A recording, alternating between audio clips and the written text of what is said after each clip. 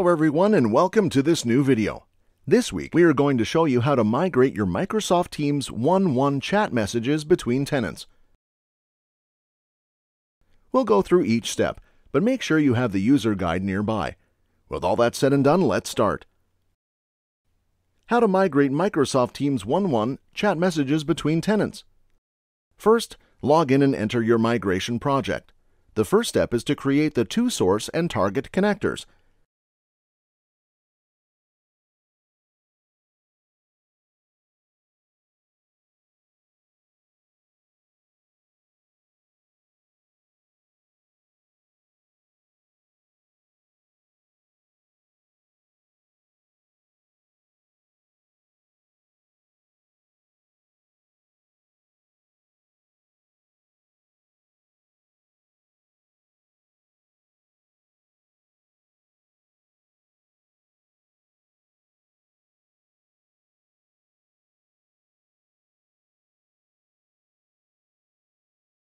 Now that we have set up our connectors, we are ready to migrate.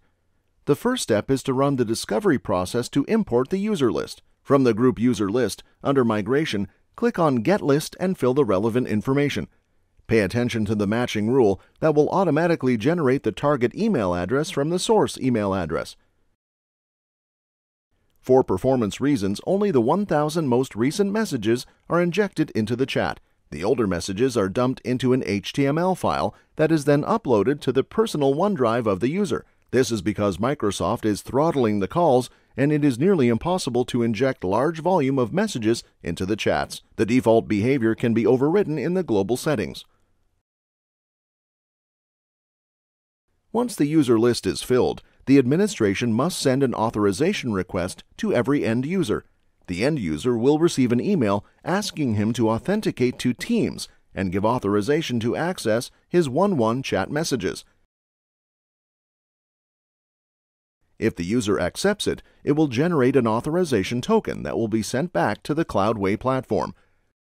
The migrations is automatically scheduled and will start ASAP. Good! The migration is completed. Let's quickly check the result.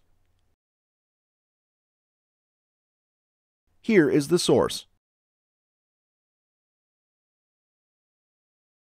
And here's the look and feel at the target. Good! The migration is completed. Thank you for watching.